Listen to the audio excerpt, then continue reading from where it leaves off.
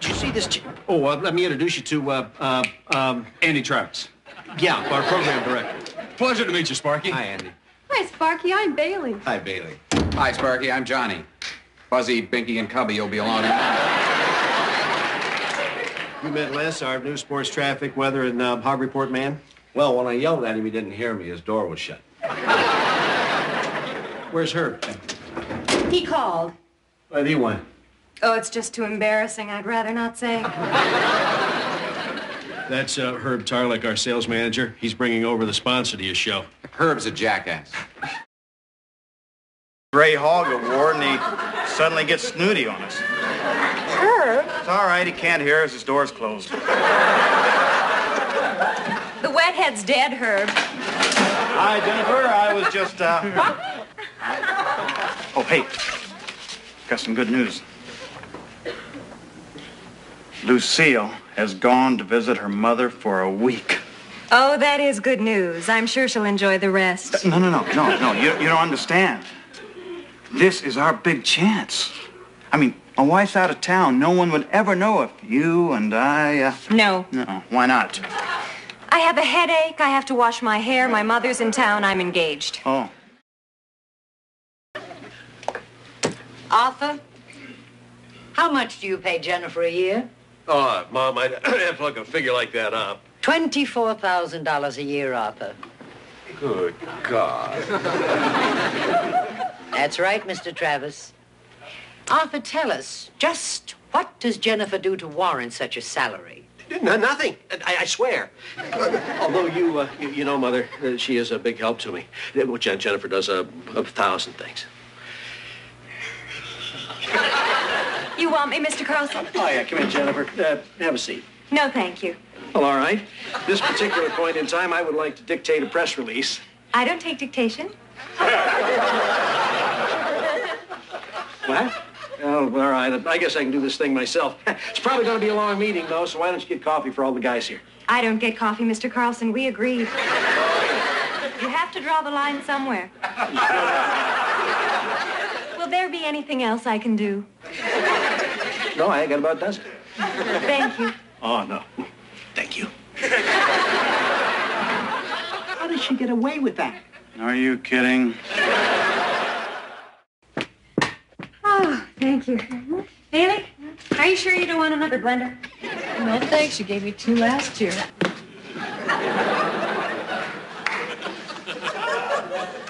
Is this a kitchen? Yes, what did you think it was? Looks like a science exhibit at the World's Fair. I have a friend in the appliance business. But men buy me things. Coats, cars, jewelry, appliances, acoustical ceilings, microwave ovens. You don't ask them for these things, do you? Never. They just insist. I'm going to need a warehouse for all that stuff. Then that's different. It isn't. It is. Then why are all my dates wealthy, older men? Well, maybe it's just because you're attracted to the, more mature, experienced male. You know, I think I do like older men better. Oh. They're so mature and kind. Oh. And they tire easily.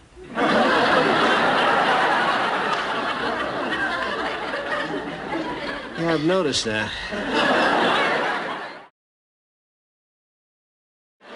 I can be tough. I can be mean. I can make those hard decisions. And the first decision we're going to have to make around here is what we're going to do about Mama. Mama?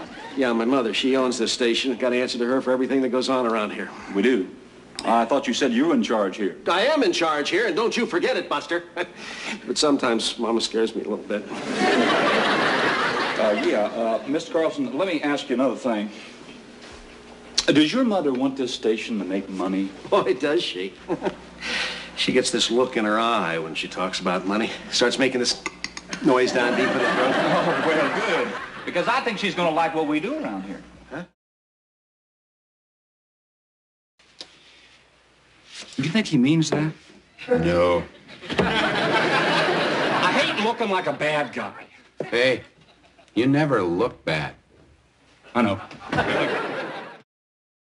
And so with denim, I feel comfortable and relaxed. I feel as though I can work better. Do other program directors dress like that? Al, some of them. Not a little confining. All right. Let's go to a party, huh? Come on. Hey, Andy. You know, there was something, man, I've been wanting to do for a long time. What? Can I do it tonight? Yeah, sure, I guess. Thanks, man.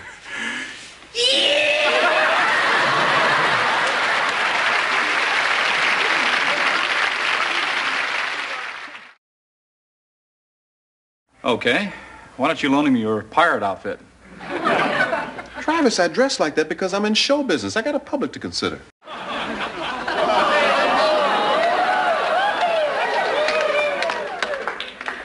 Well, you're probably looking for the dance studio upstairs. Yeah, I'm a sheik. See? Sheik. Yeah, that's how you pronounce chic. People be thinking I'm rich. Hey, brother, man, give me some of that oil. Not today, boys. We're all out. Sheikh Venus been flytrap.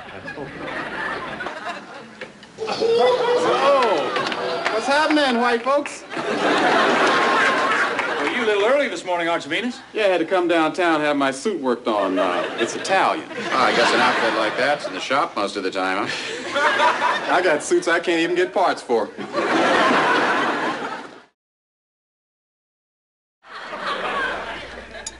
Sunshine, Duke, style, cool, midnight, no. Officers. No, I would never do that. No, it was Dr. Johnny Fever. I heard you this morning. You were great, man. Fever. Huh, I better write that down. On those late nights before finals. Now, what does taking a final exam have to do with losing weight? I know about Mary Jane, too. So watch your step. Mary Jane who? WKRP, Information Beacon of the Ohio Valley presents Les Nessman and the News.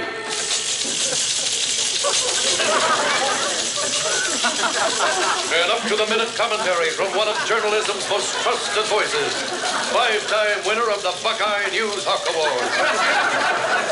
Is that new? I just had it made. Very nice. Les Nessman, news director of WKRP for the past 7 years. I won this one in 1975 when I broke the big soybean shortage story. Now, over here. Say, Les. What? What's Herb Tarlike like? Hard worker, loyal husband, all-around fine person. Now, this is the coveted Silver Sow Award. I'm sure your viewers would love to touch it. Mr. Carlson, I have reason to believe that a plot is being perpetrated by a certain element of employees here whose intention is to burn down or blow up this station. At the very least, I believe this group plans to come to work naked. Good Lord. That's what I said. Look, Les, I know you got a great nose for news, but you're also a little conspiracy-minded now, aren't you, huh? I wouldn't say so. Come on, Les, you remember the way you broadcast Bing Crosby's death? First Presley, now Crosby. Just a coincidence? I wonder.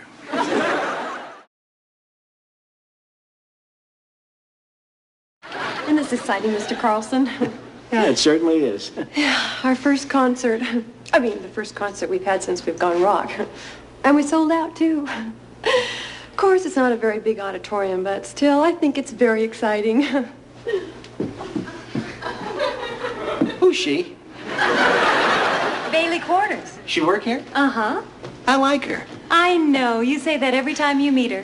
I do? Excuse me, Andy, am I interrupting anything important? Oh, believe me, it's nothing important. Well, Andy, I sort of had an idea.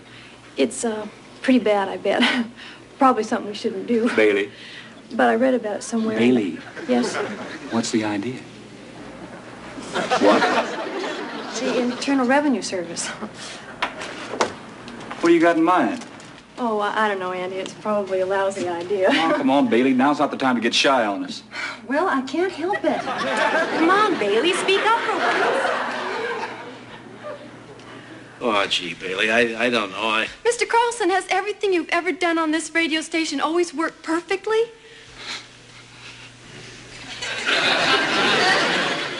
Well, not perfectly. Then I deserve the same chance to be imperfect. I'm just a shy person, that's all. You don't seem too shy to me. Oh.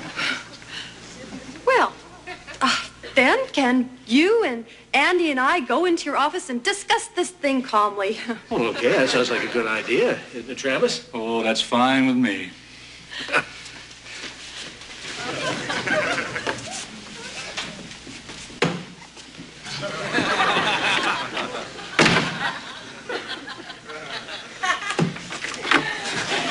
Did I say send in the clowns, huh?